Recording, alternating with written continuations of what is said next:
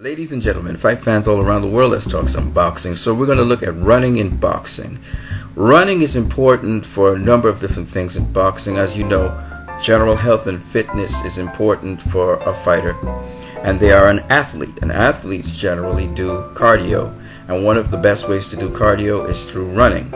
It gives an overall workout to the entire body, your arms, your legs, your torso, upper torso, lower torso, etc. Right? Now there are different reasons you can run for. One depends on the distances you're running. If you're running short distances, then you're probably going to be doing sprinting. Okay? And as you can see here, there are a couple pictures with people sprinting on a track. Sprinting is for explosiveness. Sprinting is to increase the activity, to get the body used to high activity, high rates of activity. All right? Long distance running now is to build endurance, stamina, strength. High altitude running is to build up the capacity for the body to utilize oxygen more efficiently.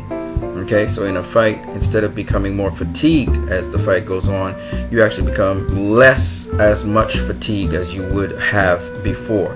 So these are just some of the factors running does to help build a athlete and a boxer in a boxing match. Of course, an athlete in a boxing match, they're turning, they're twisting, they're changing levels, they're moving. Generally, they're on the balls of their feet. Even when they look flat-footed, you're on the balls of your feet. So running sort of simulates that. Now, the best thing about running, you need to understand if you're a boxer, is to be used in conjunction with other activities which work the entire body. Resistance training, skipping, swimming, and a number of other activities. Okay? So that's basically what I have to say about running. You can run uphill, you can run downhill. These work different muscle groups. Combine running with swimming. Swimming is very good because it works certain muscle groups that running cannot do. So these are just a number of different additional things I can add to this little segment on running. And I hope you guys have a great day.